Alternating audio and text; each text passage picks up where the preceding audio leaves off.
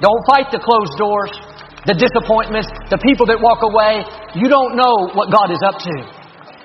Sometimes He has to move you away from what you're comfortable with. You can't see it, but He knows something is limiting you. You may go through these seasons of testing, seasons of proving. It's easy to get discouraged, slack off, but you need to keep being your best. Nothing is changing. That's okay. Keep doing the right thing. I'm telling you, it ain't nothing as dangerous as somebody who's making a comeback. You haven't had a fight till you get in the ring with somebody who's making a comeback. You haven't been through hell till you run up and punch somebody who ain't got nothing to lose. Slap somebody and say, nowhere to go but up.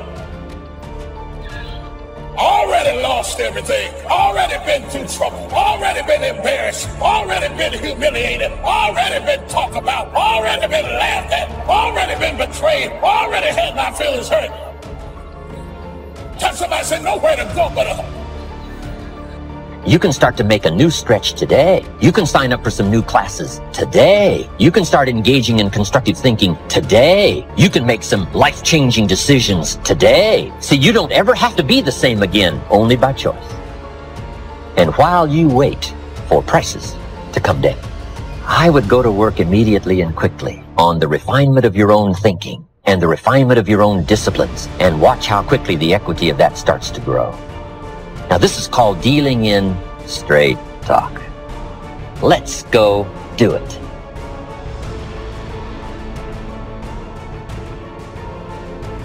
What's the first thing they say when you get on an airplane before they take off?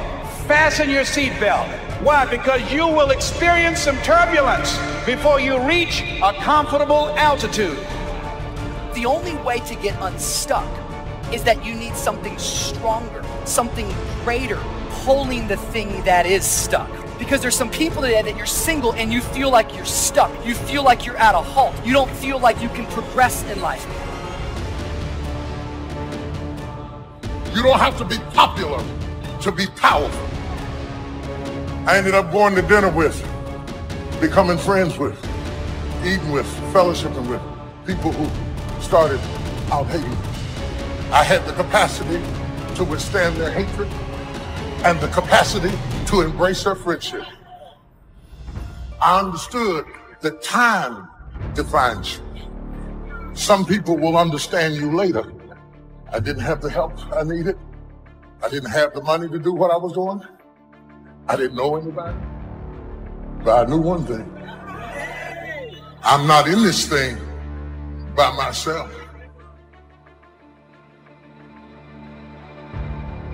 It's not about perfection, it's about progression. But some of you right now, you've got it in your mind. The only way I can progress is if I get a partner. Oh, but friend, you need something bigger than a partner to pull you out of this season where you feel like you're stuck. Guess what you need? You don't need a partner, you need a God-given purpose. You need something stronger to pull you from the place where you feel like you're stuck. Life situations is to use the illustration of the seasons. Number one, you cannot change the seasons until you get your own planet. All of this has been set in motion. But here's the next piece of information. You can change yourself. You can't change the seasons, but you can change yourself. Life and business is like the changing seasons. Frank Sinatra sang, life is like the seasons. First, learn how to survive the winter. Speaking of life in its simplest aspect, the first key to learn in your life on the spinning planet is to learn how to survive. Now, there's all kinds of winters, right? The winter of the calendar, right? The winter of this actual season. But then there's financial winters and social winters, personal winters. But we understand those because we've all been through them. Now, here's the key on the winters. Some are long and some are short. Some are easy and some are tough. But they always come right after harvest, right after fall, autumn. So we cannot rearrange the coming of the winters. But here's what we could do. Get stronger, wiser, and better so that we can survive better. And our life would be less eroded by learning to handle the next winter. The next winter of a divorce, the next winter of an illness, the next winter of a death in the family, the next winter of a loss financially, the next winter of a crisis of whatever kind, to be better equipped.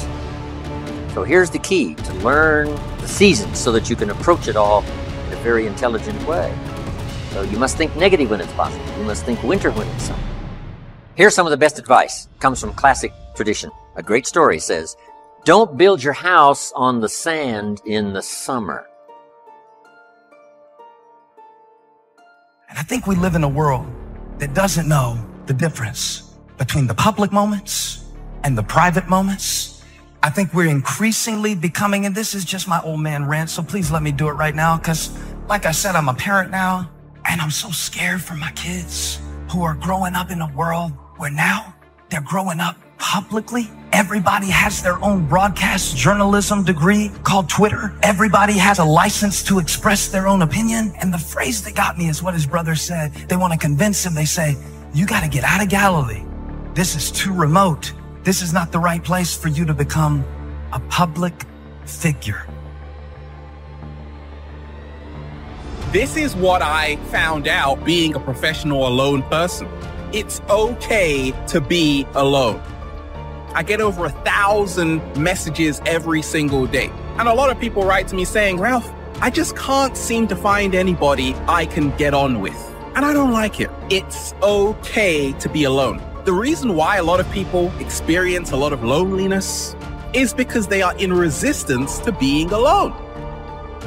Because being alone is frightening for the majority of the human race. You got to be with yourself. You got to go within. A lot of stuff is going to come out. That's why a lot of us, we want to always be with friends. But if you continue just to follow the crowd, you will only go as far as the crowd.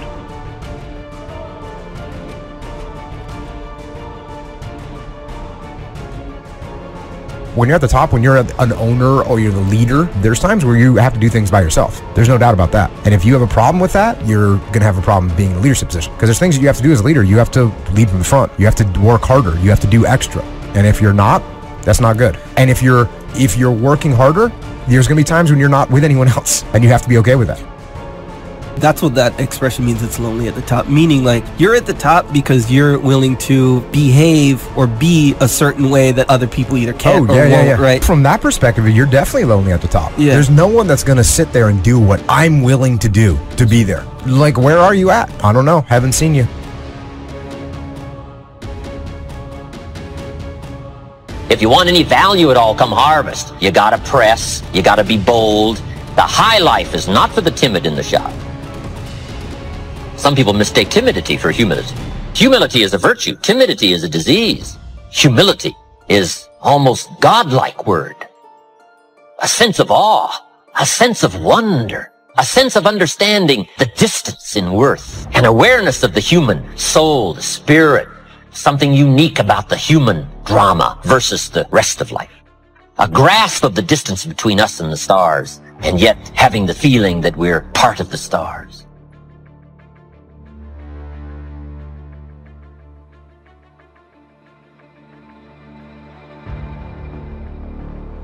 It's okay to dream, but we must not just become a dreamer. Be proud, but not arrogant. It takes pride to win the day. It takes pride in company, opportunity.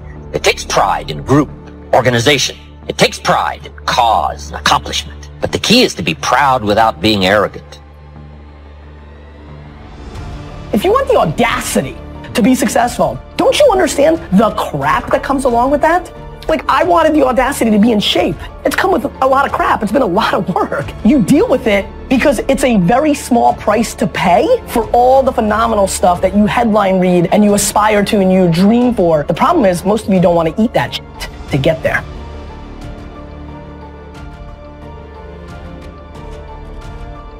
Analyze where you are. Go into your store. What's in here? What's old? What's decaying? What stinks? Okay, what's that over there? Negative attitude. Gotta get rid of that one. Negative people, we can't hang anymore. You got to go. Can't do this anymore. Fear, come out of there. What's over there in the corner? Procrastination. What's over there? Okay, bad attitude. All that stuff, get out of there. Throw it out. It's got to go. And What do I need? What do I need to get me from where I am to where I need to go? What do I need? Okay, I need more people who dream like me, who think like me, who can stretch and grow like me. I gotta surround myself with more people like that. All right, good. I need more confidence here. I need to develop more belief in my ideas and in my plans. I've got to do that. What else do I need to get to where I need to get to survive, to live? What do I need? Okay, I'm going to a new place. I need new skills. So this is what it is, inventory. Throw out what you don't need and what you need.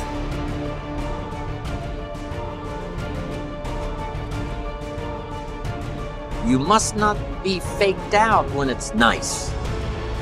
You must think storm in the summer and not get faked out.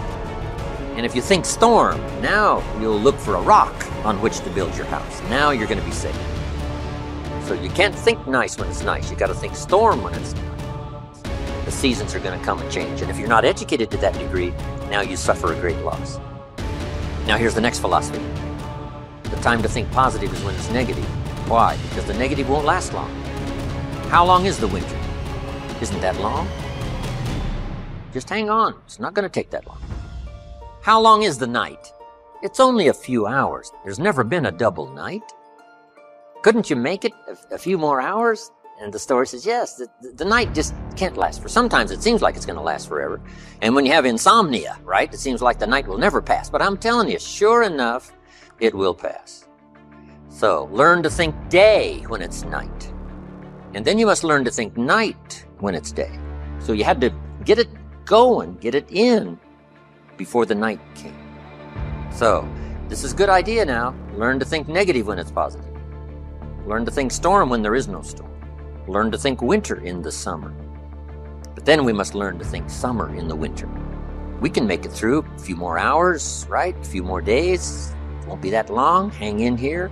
The spring will surely come. So the winters of life, learn to express those to other people, help them understand that as well as to try to understand it yourself. Now here's the next season, the spring. Spring is called opportunity. Not a guarantee. It's guaranteed the spring will come, but it's not a guarantee of a harvest. Here's the key. You must do something with the spring. Take advantage of the spring. Read every book you can get your hands on what to do with the springs of your life. Take advantage of the day, because the day follows the night. It's an opportunity now to turn things around. It's an opportunity to have a better one than the last one. It's an opportunity for a new beginning, a new spring, a new day, a new beginning. So spring is the chance to take advantage of another opportunity. Now, here's what you must do in the spring. It's a very short season usually. You must hurry. You wouldn't ask a farmer to go bowling in the spring. He hasn't got time. Why? The season is too short. Planting season is too short. You've got to get it done fairly quickly. Now, we call spring a window of opportunity. If you have a chance to talk to someone, the window's open. It may not stay open very long, so take advantage. Don't hesitate. Meet a new friend. Talk to somebody while the window's open. Now here's the season for everybody to understand because it is so applicable to our life, and that's the season of summer. Two things we must do in the summer: nourish our values and protect. Nourish like a mother, protect like a father. The twin challenges in the summertime help to illustrate life, that we are confronted with both good and evil. Here's one of the better realistic illustrations, and that's health and illness at odds in your body.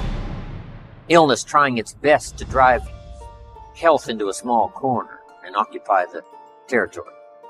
And health trying what? To push illness into a small corner. There's this contest going on. Who's going to occupy the territory?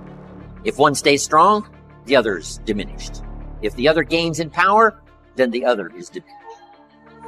So what you must learn to do is cooperate with the positive side of everything in your body and your life. Sometimes we sabotage our own best interest. Because if we get weak, I'm telling you, it moves in, takes the territory. So we're in the middle of this contest, and here's what it's called: opposites in conflict. Good, evil, liberty, tyranny, right? Health, illness, winning and losing, right? There's the struggle going on. But here's the key. It's the only way, it seems, it's the only way to create a human adventure. It doesn't seem to be any other way currently. It seems like to create an adventure, To create a unique human scenario, we need opposites in conflict. And it's the only way to have a civilized society. And we've got to fight these skirmishes. We've been fighting them forever. We've got to fight them forever. Whether they're inside your own body or whether they're in politics, no matter where they are. We must play this game. We must fight this game. But here's what it creates, a great adventure. Let me give you the ultimate now. Could you win if you couldn't lose? And the answer is no, it doesn't seem like it. You couldn't call it winning. You can't win if you couldn't lose. So that's the deal now. Negative, positive. Would there be negative, positive without negative? No, it doesn't seem like it. It seems like this is the current setup, you know, for the foreseeable future. It looks like it's been that way as long as we can remember and as long as the history tells us. So here's what you want to do if you want the adventure. You must learn to play this game, to work with all the positive forces to defeat the negative forces as early and as soon and as much as possible. To contain the ravages of disease that want to take you early. You've got to fight back. You can't just leave it. Somebody says, well, I got my fingers crossed. Not a good philosophy. You got to take your vitamins. You got to do the stuff. You got to do the deal. Jump on the positive side of whatever you want. See if you can't help out in this warfare, in this push-shove match. That's the key. So in the summer, here's what you must do. Nourish the plants and the garden. Nourish your values like a mother. Give life. Whatever you start now, you must nourish it and give it life. Don't neglect a new life if you've started the new life. What if you said to a brand new mother, where is your baby? She says, I have no idea. You would say, no, that isn't right. If you start a new life, you must care for it. You must protect it. You must give it life, give it nourishment. Now here's the other part. You must protect it like a father. That's why the old wise man said, we must learn to love and hate. And the illustration he used was, you must learn to love good and hate evil. To deal with the weeds in your garden, you got to hate weeds. You got to hate them enough to what? Kill them. You can't say, well, poor weeds. Say, no, this ain't the deal, poor weeds. So, learn the good evil. Now, here's the greatest battle in the mind. Here's what you must not become in the summer in your mind. A victim of yourself. What is that insidious voice inside your own head that says, you're too short, it'll never work for you, you're too tall, right? It's over for you, right? It's never worked for you before. What gives you any idea that it'll work for you now? You've never been able to rise up and take charge of your life. What makes you think you can do it now? There's going to be too many obstacles out there. You'll never overcome them all. What is that insidious voice? It's the same game going on inside your head that's going on in the world. Liberty and tyranny in a push-shove match. And here's what you've got to do. Cooperate with the positive side of your life and let faith drive out doubt, right? Let winning drive out losing. Let positive drive out negative. But you got to get into the contest. And why get into the contest? Because that's how you create an adventure. There is no other way. It takes both. You've got to learn to laugh, yes, but that's not what the wise men only said. You can't just learn to laugh and keep on laughing. No, that's silly. It says there's also a time to cry. You've got to learn to both laugh and cry. Then it said you must be so sophisticated as not to laugh when it's time to cry. Then it further says you must learn to laugh with those that laugh and learn to cry with those that cry. That now gives you an understanding of what life is all about. Sadness and joy, the contest, the difference. And yet it creates the adventure. But here's the adventure: to overcome the evil. To put evil in its place. Just like in your mind, you've got to stand guard at the door of your mind. See if you can't suppress, see if you can't do battle with the negative forces. Don't become a victim of yourself. Beware of the thief on the street that's after your purse, but also beware of the thief in your mind that's after your promise. See if you can't engage in this mental contest and win the day. That's the summer. Now here's one more season, and that's the season of harvest. Here's the key to remember harvest time. In due season, in due time. When it's time. Part of this is to develop the patience so that when it's time, it will come. But you cannot be impatient. Patience is part of the game here. You can't plant the seed and 2 or 3 days later dig around and say, where's my crop, where's my crop? Say, no, come on, that's foolish. We'll take you away to some safe place. You got to plant and wait and exercise patience. And then when it comes time, you give it nourishment and you give it care and you give it protection, and then you got to wait some more and you got to wait some more and you got to wait some more. Need a little pick-me-up today? Welcome to the new Fresh Motivation app, where you'll find daily motivation, daily quotes. Listen to your favorite speeches in the background or with a black screen, so nothing interrupts your motivational moment, where you can create your personal profile, create playlists of your favorite speeches and quotes, add personal notes, and start setting goals. Fresh Motivation, the home of motivation. Get it now for free on Google Play.